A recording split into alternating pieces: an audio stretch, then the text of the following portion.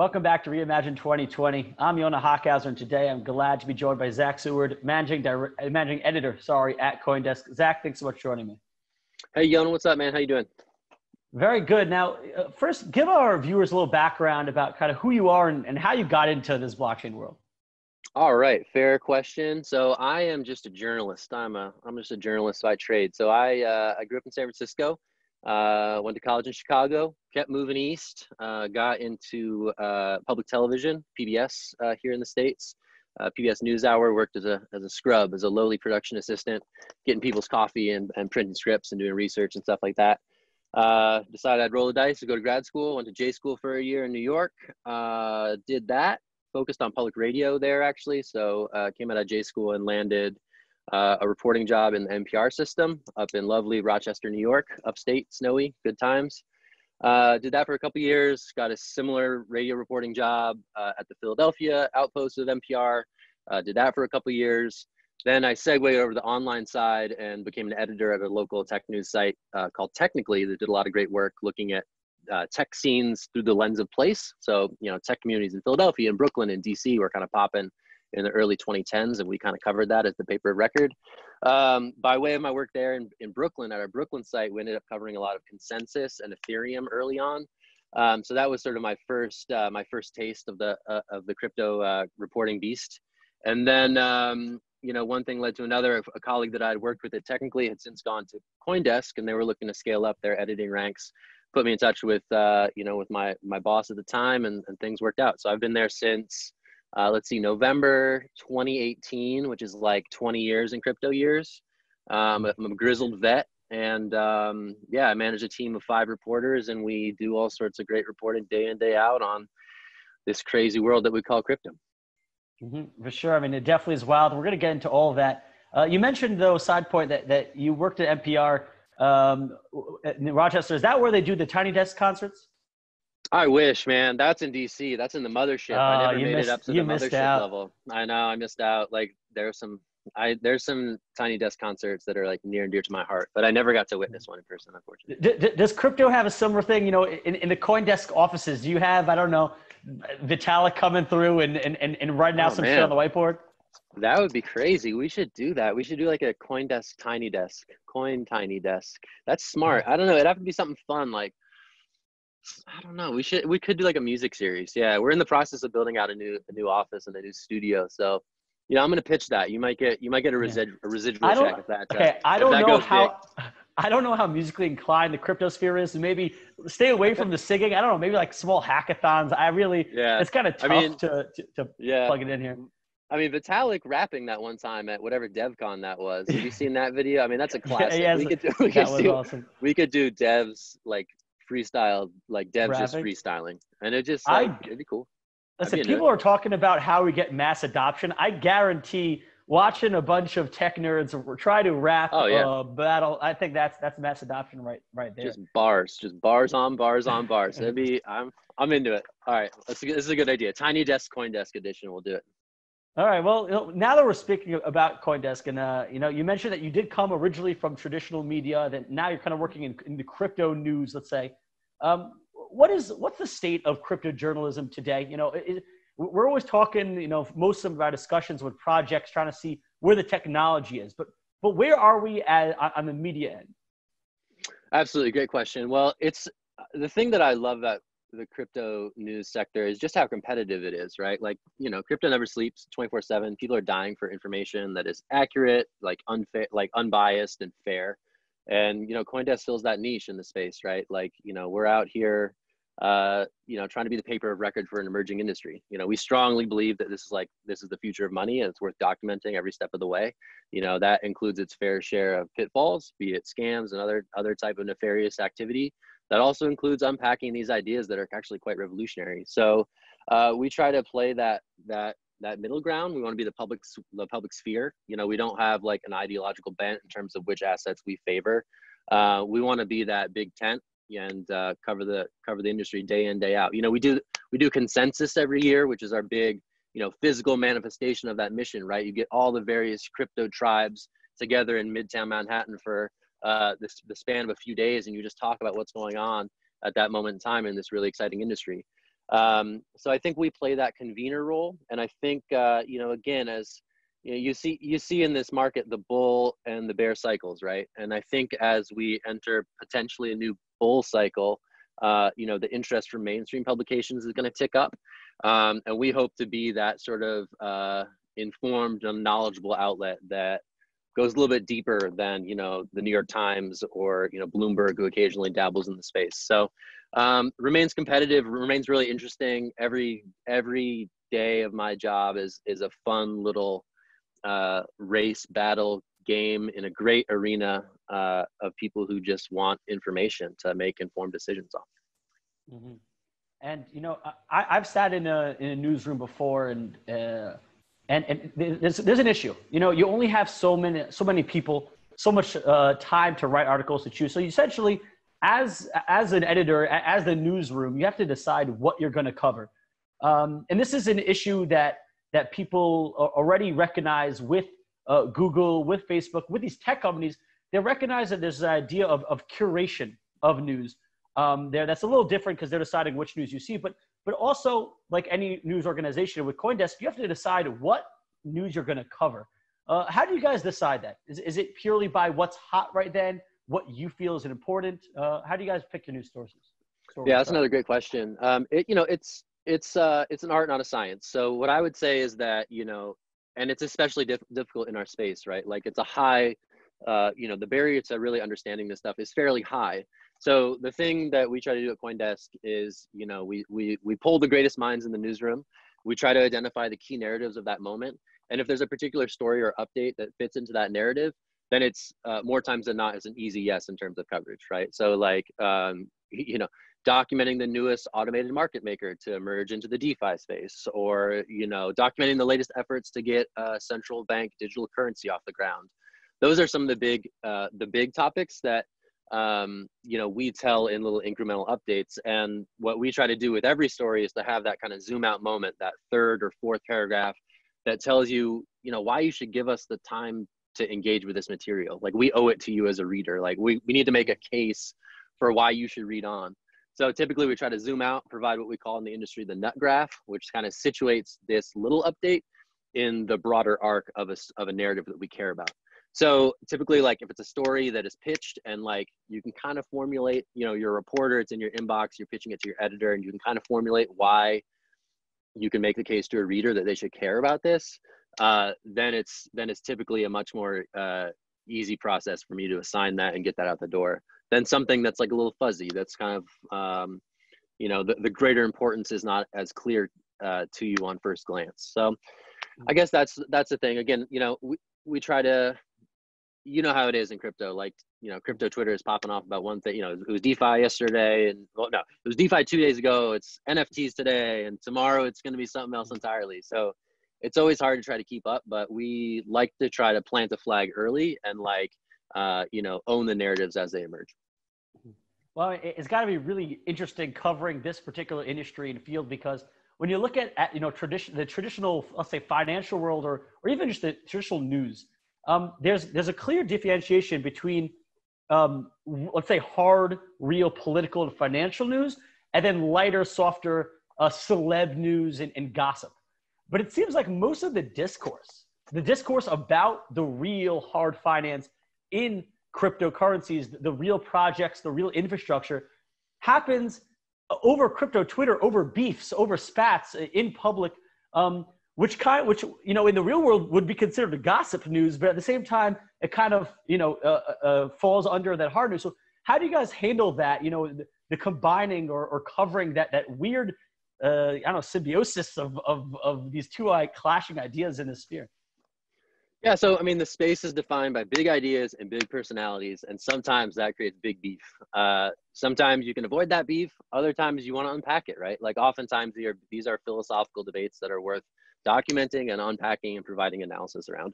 We're not going to get into every fight between I'm not going to name names, but we're not going to get into every fight between this guy and that guy. But sometimes it is worth taking the pulse of crypto Twitter, taking the pulse of the conversation, and providing a little bit of informed analysis so that a reader can again drill down to the big ideas that are often at the source of these beefs. Because I think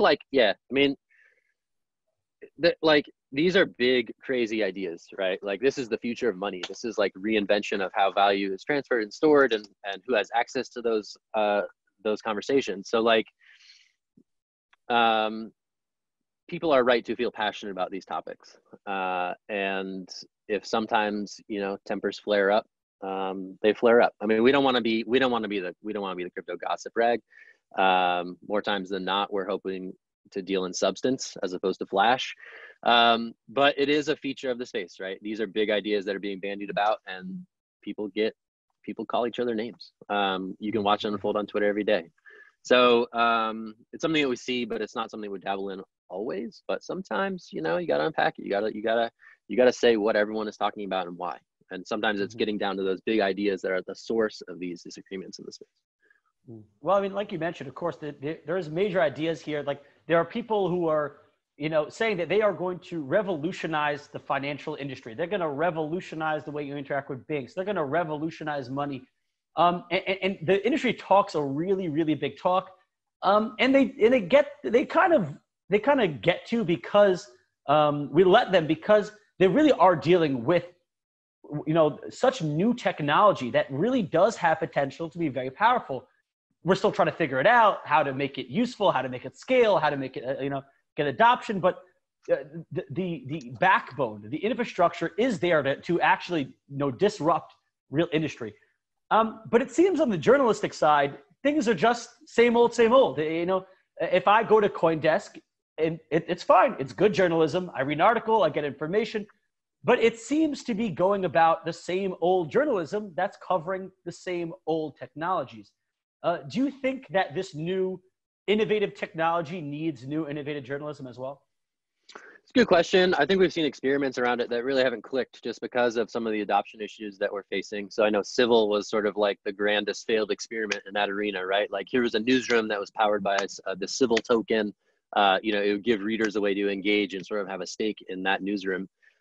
Again, just like the fact that this is still such a niche industry in terms of, you know, crypto adoption and, you know, people's ability to be conversant in blockchain technology, like it's going to be hard to move that needle when that market isn't quite there yet. So I get what you're saying. And I think like, you know, something that I think news should experiment in our space is sort of like, what's it called? It's like change logs and stuff like that, like just sort of like committing changes to the blockchain or something in a way that is fostering of transparency. You know, more times than not, it's like, you know, an extra space after a period, or like, you know, we spelled someone's name wrong, like horribly misspelled it or something like that. So sometimes more times than not, it's gonna be mundane updates like that. But stuff like that, I think can show that we are you know, using some of these technologies that we cover day in, day out. And I think it's something that like at CoinDesk, we're mindful of, you know, like me and my colleagues and some of my superiors are very mindful of like, you know, how do we practice what we preach? Like, how do we avoid sort of creating some of like the data honeypots that, you know, traditional news outlets and other web publishers create by like asking for your name and your mom's maiden name and your email and your, you know, the birth certificate of your firstborn child and all that stuff. Like, we don't want to have to do that. So if there's a way that we can play in decentralized identity in a way that, you know, avoids some of the failings of centralized web models, that'd be great. But again, like, I think the Civil story and other experiments so far have showed that it's going to be hard to make that click, right? Like there's like, you know, micro tipping is another great example, right? Like, you know, basic attention token with Brave, right? You can tip publishers for stuff that you know, that you think is valuable. We did a story on that last year, and we ended up actually using one of our business side colleagues as a source, being like, yeah, so like, does this work? Like, how much have we gotten on this? And because we dabbled in it like 3-4 years ago, and it was only something like $5,000. I forget the initial number, but certainly that's not a model that can sustain high quality journalism for the space. So as much as I wish that there could be an easy answer to like tapping into some of the promising decentralized technologies that we cover day in, day out to fund what we do day in, day out, I think for now, yeah, we are pretty traditional in terms of like how we go about, you know, keeping the lights on.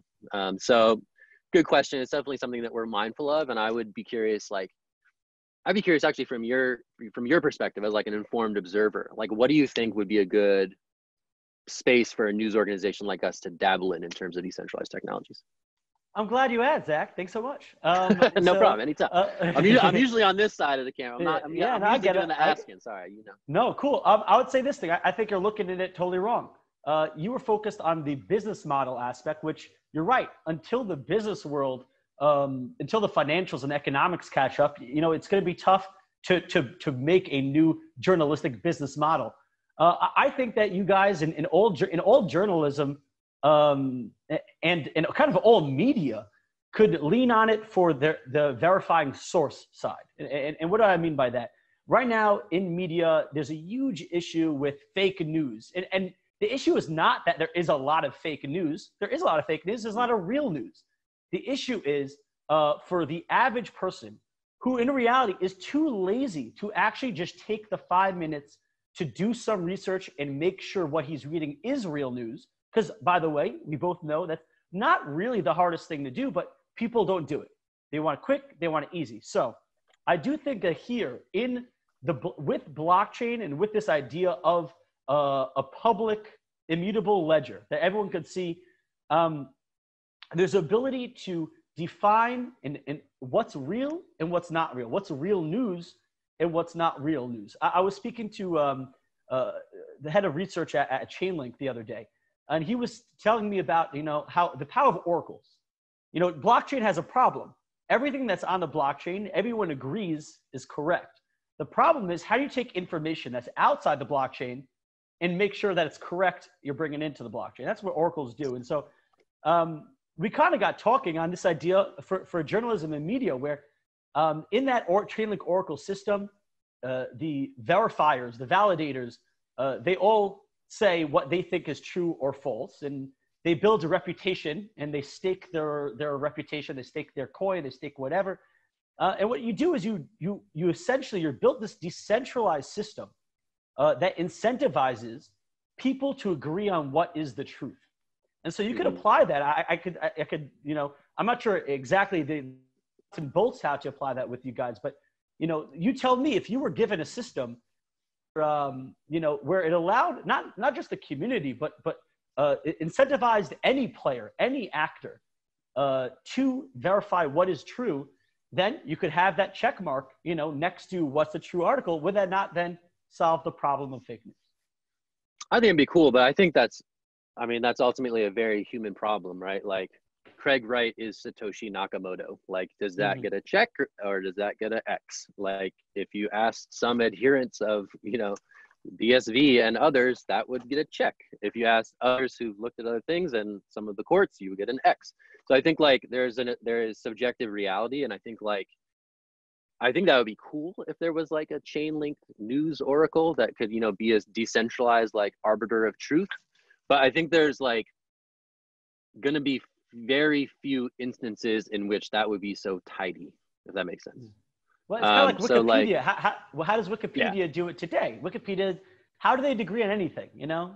Yeah, I mean, they list sources and they have different mods, and like, you know, different mods are able to like, you know, say yes or no to whether or not this is adequately sourced. And like, you know, there's something to be said for that, right? But at the end of the day, unfortunately, you do have to rely on, you know, your reader's ability to suss out and weigh, okay, 3 people said the exact same thing about what happened on Tuesday.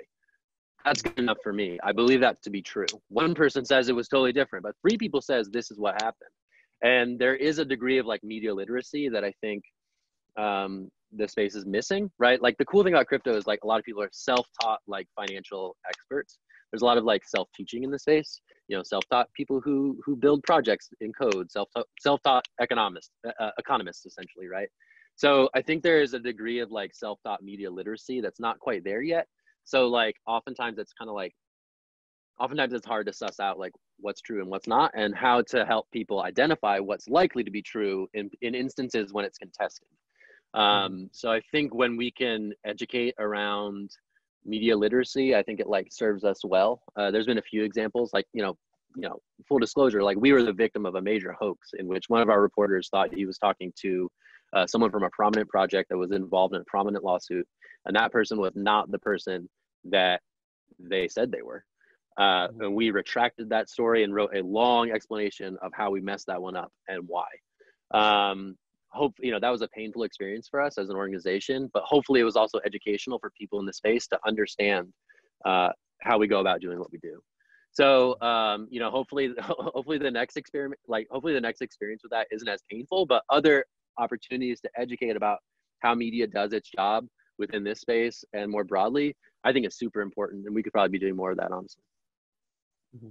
Well, I mean, if you're speaking about, people understanding how media works and how media does its job, we're still dealing with the advertiser model. Most of these journalistic outlets, unless you're the Wall Street Journal, the New York Times, and you could get by on a subscription-based model, you're going to be ad-based model. And ad-based model just means get as many eyeballs to your website as possible, to your article. So how do you guys fight that? How do you guys balance that idea of we just want to get as many eyeballs with a clickbait as possible, but also balance that with, hey, we want to tell a story, and even an important story that might not be the most exciting story.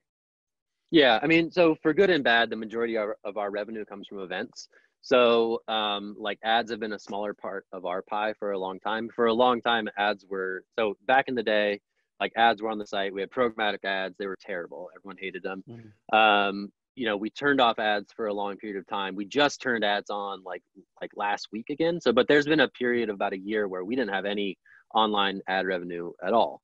The way that we make most of our money is by organizing events that people, that companies pay to attend and demo at booths on the floor of the New York Hilton. So as that relates to our readers, what I like to think is that creates a higher degree of engagement threshold, right? You have to really give a shit about us and what we're doing day in, day out to plunk down some money and go to New York and attend an event to learn something, meet new people, and hopefully come out ahead in whatever aspect you desire. So, I think that events-based models tend to be a little bit more honest in that regard. If we were just an entirely ad-based thing and we were sort of incentivized to pump out trash that got clicks, I think it would be a different conversation. I'm glad I don't work for an organization that does that. I mean, that's not really the mindset. I think what we see is that, reputation is still the top currency in media, whether that's in crypto or elsewhere. I remember a couple of years ago, there was a report that came out about pay to play in crypto. And I was really happy that the place that I was just about to leave my old job to go work for was not on that list. So, that stuff still plagues the industry. People basically bribing editors and organizations to run favorable stories about their projects so they can pump their token and then dump it on someone suspecting retail user down the road. We're not part of that picture, which is fantastic. I come from a very traditional journalism background. My boss comes from a very traditional journalism background from American Banker, another niche, financial publication. So we sort of are old media in that regard, right? We kind of like that. It's kind of a point of pride. We cover without fear of favor, and getting eyeballs on the site to get ad revenue for us would be a losing strategy every time, and it wouldn't work. So for us, it's about building as much currency around reputation and trust, and providing good service day in, day out, and hopefully that leads to an event attendee down the road, or at the very least, it leads to an engaged reader who trusts that we're getting it right 99 times out of 100. So I guess that's my thoughts on the matter. And, there's, you say you come from traditional media and traditional journalism. And I think it's a very, obviously I don't want to toot my own, my own horn, but I think journalism is a very underrated field, not just of getting out information, but the way that you write it, especially written journalism, the way you write it could really add tremendous value and engagement to an article. So in your opinion, who's the most underrated journalist covering crypto today? And I'd prefer you not go in-house and choose a CoinDesk person, but if you have to, I'm contractually obligated to shout out my colleagues. I can't not give my teammates some love. I'll start in-house and then I'll go out of house. I love my team. I have a Swiss Army knife team. I have Brady Dale, who's just an amazing man at explaining complex topics. I have Lee Quinn, who is just amazing at finding great stories and telling them in compelling, well-sourced ways. I have Ian Allison, who is just like, the enterprise whisperer who can like find the big scoops that no one wants to tell yet and get that on the page in a way that is sourced accurately. I have Nate DiCamillo, who just comes from like a traditional, again, from an American banker, comes from a traditional finance reporting background and is really strong at what he does. I lost my guy, Will Foxley, who was doing a lot of coverage around decentralized protocols and DeFi and all that good stuff. He was on Ethereum developer calls, finding that juice week in, week out. So, that's a team that I have come to really respect and admire. I've learned so much from them over these last 2 years. Outside of us, who am I going to even shout out to? Let's see. I think she blurs the line between advocacy and solid reporting sometimes, but I would say that Cami Russo at the Defiant is doing really interesting work around the Ethereum ecosystem. She's definitely a part of that community, but holds it accountable in a way that I admire and respect. I think that her work is strong. I'm gonna give a quick shout out to FinTech Frank Chaparro over at the Block. I think he's really well sourced and good at what he does. I like hanging out with him when I see him. I like giving him shit on Twitter every once in a while. And then, those are the folks that come to mind. I think, I'm trying to think who else, someone I really like actually, is the folks at the New York Times. I'm blanking on her name right now. Dang it. She wrote the story where it was like, everyone's getting rich, but everyone's getting hilariously rich and you're not. Yeah. I'm blanking on her name. Anyway, she's just a fantastic tech writer who like finds really great stories and dabbles in crypto and blockchain every once in a while. I'm gonna remember her name and I'm gonna just like shout it out in a little bit. But top dog though, yeah, CoinDesk is tops, man. We know what's going on. Like Brady, Lee, Ian, Nate, Will, the whole squad. I take them over everyone else. And now that we spoke about journalism enough that everyone stopped watching. Now that we're just me and you here. Now just me and you here. I'd love to get your thoughts on DeFi. There's just two guys shooting the shit. I'd love to get your thoughts on DeFi here. Right now, obviously DeFi as a concept, decentralized finance, holds tremendous potential to, bank the classic, keywords, bank the unbanked and open up finance to everyone. A lot of people like to call it open finance, but that's not mainly what the main use case is for DeFi we've seen over the past month, 2, 3. It's been speculative yield farming. What's your take on yield farming and as a whole? Well, I think DeFi is pretty cool, and I think the secret sauce of DeFi is the ability to use your crypto assets without spending your crypto assets, and that's always been to me. It's like it's killer use case, right?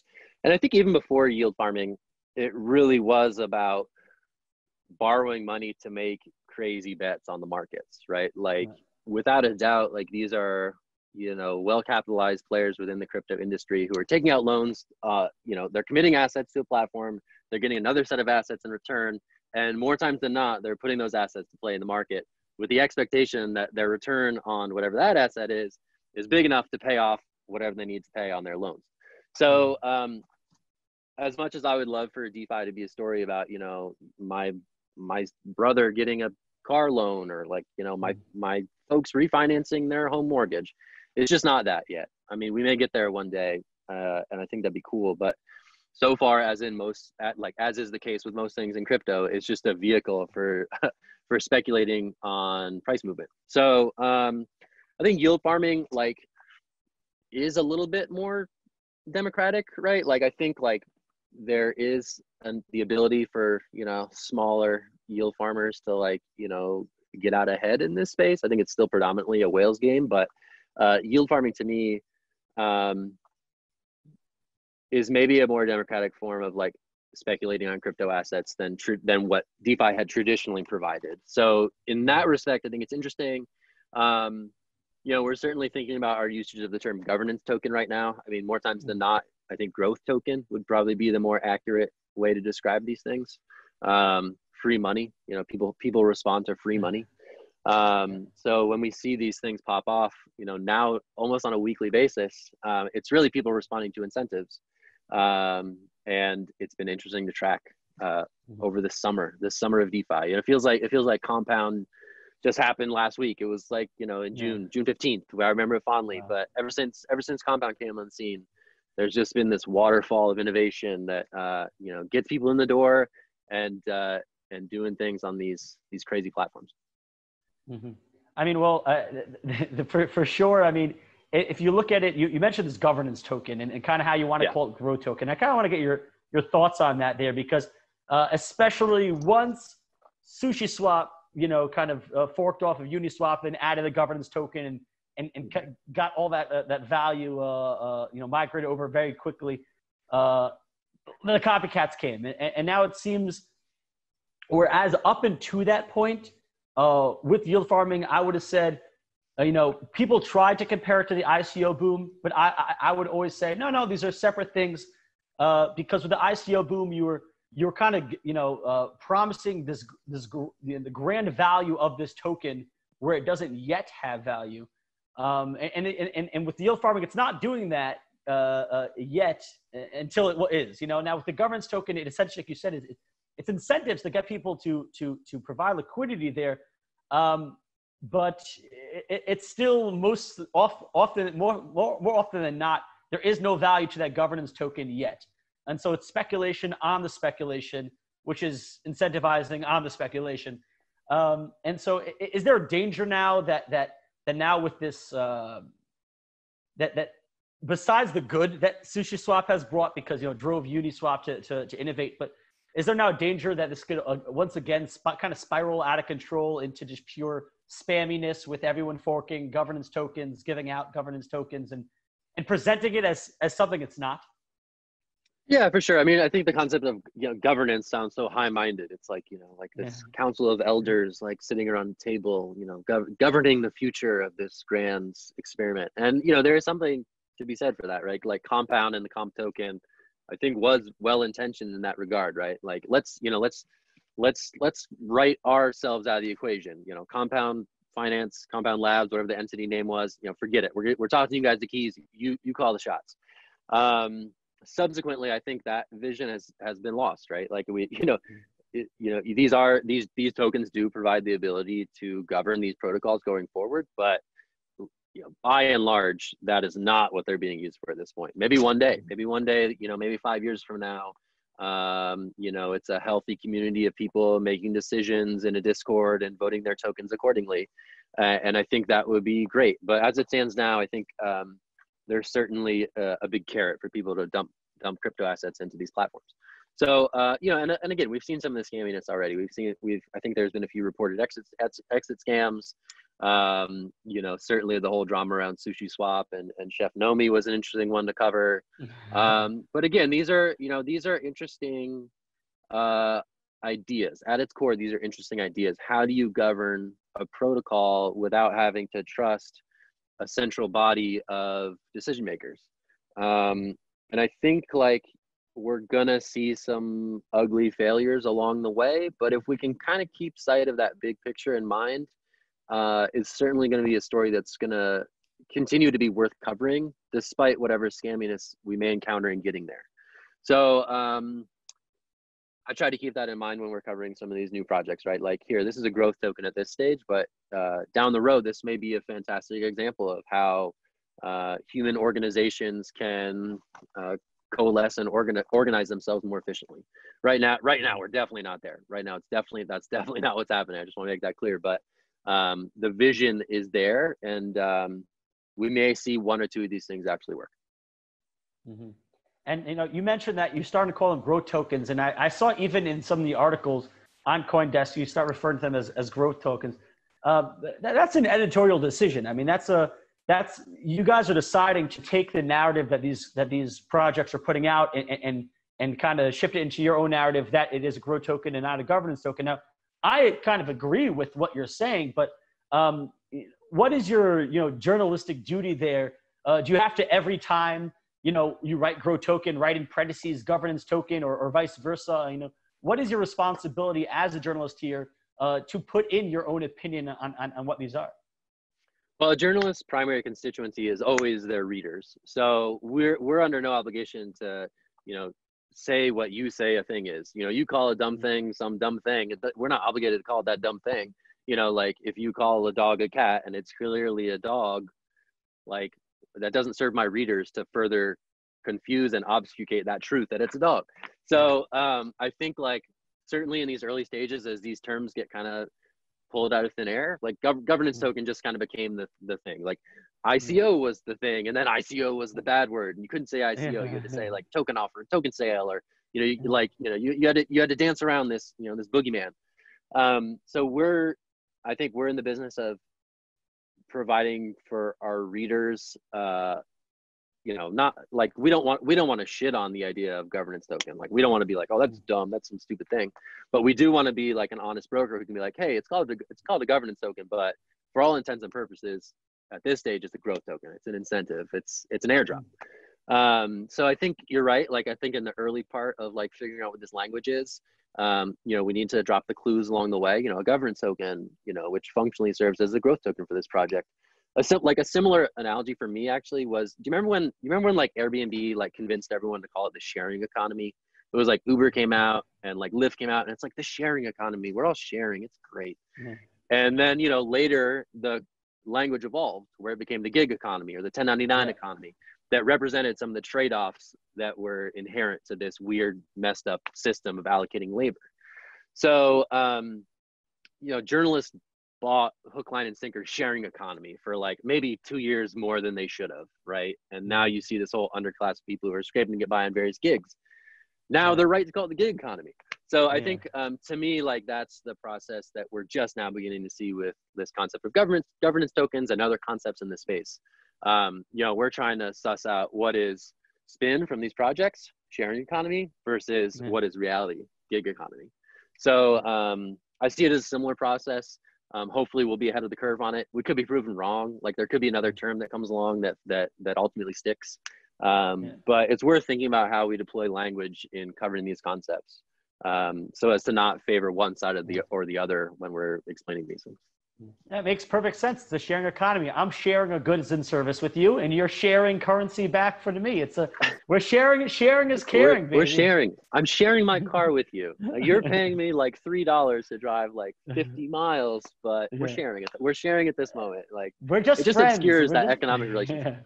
Yeah, we're just friends. We're just picking you up, man. I just saw you on the phone. I'm like, what's up? Let's go hang. Let's go for a ride. What do you want to listen to? Yeah, no, I applaud. I'm just playing the devil's advocate here. I applaud, when journalists do call out the bullshit, that is spit forth by the people who it makes sense for. So now let's just talk about, we have a couple minutes left. Let's just talk about, the latest headlines over the past couple of days.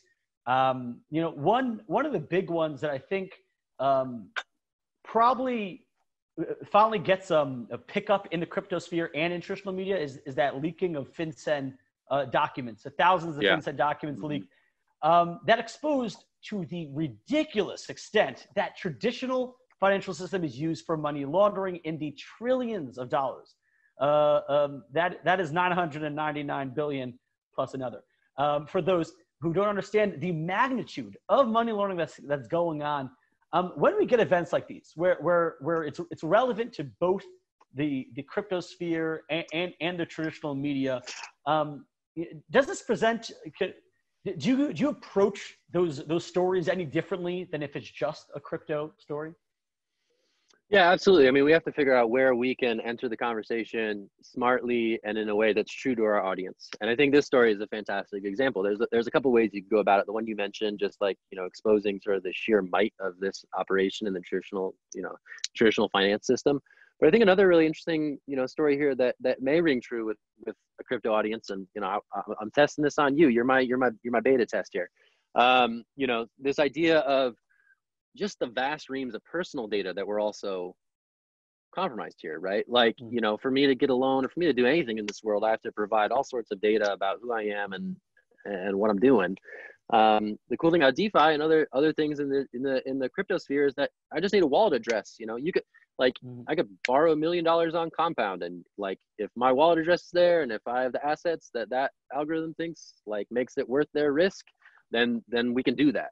So I think, along with the money laundering stuff, like there's certainly like a decentralized identity angle that, that might be something that we would be capable of of entering into the broader discourse. And I think that's always what we try to think about. Like what's the CoinDesk angle on this? We increasingly see ourselves as being in conversation with these bigger stories in the world of finance, but we can't just be a rehash of what Bloomberg did yesterday, right? So we have to find an angle that is additive, like that adds value to the conversation. And I think the thing around decentralized identity may be something that you'll see from us in the next couple of days. Mm-hmm. And you mentioned this idea of not just rehashing but adding value. And at the beginning of the story, you said how you guys just redid your studio. I'm assuming that's for video. Are you guys planning on leaning more heavily into higher video production when it does come to covering these news stories? Yeah, absolutely. So we hired a woman who previously spun up Wall Street Journal Live, Joanne Poe. She's great. We call her Joe Poe. We brought on Joe Poe, and she's going to run our CoinDesk TV offering. She helped us do our first fully remote consensus this past May. We did a 24-hour broadcast around the clock, around the globe, and she was the one who was behind the scenes making all that happen. So she's going to try to, we're all going to try to replicate some of that TV experience in this studio that we're building. So multimedia is certainly going to be a bigger part of the picture going forward. A lot of exciting things there to watch out from CoinDesk. So yeah, multimedia is the thing. You want to come through? You want to do it? You want to move to New York? We are multimediaing right now. We are multimediating. It's crazy. This wood panel, this is the real deal right here, man. Yeah. They're not going to get this in the studio. They're not going to get that brick stuff in the studio. Yeah. So this is a nice way. Yeah, I'll tell you. I came from Block TV, which kind of attempted to do this beforehand, and it works really well. It looks great. I do think that there is an issue when it comes to attempting to do 24/7 video, that there just isn't that much news going on. You end up recycling a lot of stuff. We're not doing 24/7 365. Like, please no. Word of advice: do not attempt to do that. Let me give you a lesson learned. It's just not enough at this point. The industry is too young. So how do you guys envision yourselves doing it? Is it going to be like Vox style kind of video essays tackling a story, or more just, hi, this is Zach on the scene. I don't even know what scene there could be in crypto, but on the scene in front of a sushi restaurant. I don't know. I'm on the scene in front of, I could do like stand-ups, like traditional, like nightly news stand-ups. Like, I'm in front of the scene on the sushi restaurant, and I have my laptop, and here is Sushi Swap. Like, that'd be tight. I don't think it's gonna be like that. Again, watch out. Like, this is all a little bit in the works and above my pay grade. So watch out what we're gonna offer. But I think it's gonna be a good mix of the conversations with newsmakers. Like that's a staple of what you guys did for sure. A mix of that, like produce packages, a way to feature some of our reporting in a multimedia form where we can do this. We can shoot the breeze about things that are going on in the space that are kind of hard to convey in the written word. So it's going to be a mix. It's in the capable hands of Joe Poe, and I'm very excited to see what comes of it. And last question before I let you go. Has it ever happened, or is there instances where stories, reach your desk, and for whatever reason, they are just not allowed to see the light of day? Whether that be from heads up for internal reasons, whether that be from external pressure from whatever big entity or company that would look bad, or whether that be governmental. I am happy to report that there's never been an instance of that. We work at an organization where we are free to pursue the stories that we pursue. We have the ability to consult with lawyers. So the only instance in which we would not publish something would be if the lawyers would this is going to get you sued hardcore. You need more sourcing here. This is not something that would stand up under the scrutiny of a court. There have been instances where that has been the case, where we can't nail down the last source that would make it again, have that weight behind it to pass legal review. So that's the only instance, I think, from an outside entity in which we have not pursued a story, but certainly from above within the newsroom, certainly above from our parent company, Digital Currency Group, there's never been any intervention or pressure to not cover something, which is great. So editorial independence, again, it goes to the currency, can you be a trusted news outlet? Do the people trust you to play it straight. And I mean, you know, crypto Twitter is crypto Twitter, right? Like you get it from all sides. Like, oh, you're a Bitcoin shill. Oh, you're an Ether shill. Oh, like Barry's calling the shots. No, it's not really like that. Like if we're pissing people off in equal measure, which we are, believe me, I think we're doing our job right in terms of keeping the space accountable and helping it get to a place that can be potentially transformative. Well, you know, Zack, I do appreciate you taking the time here to explain that to our audience, as well as the tremendous work you guys are doing, because that is important. Just as important of a growing industry is the underlying technology, the powerful players, but also the coverage. The coverage that's what essentially explains and filters and you know, kind of passes along the truth to the people who are watching. So I appreciate you taking the time and the work you're doing. And for all of our viewers at Reimagine 2020, I'm Yonah Hochhauser. Thanks for watching.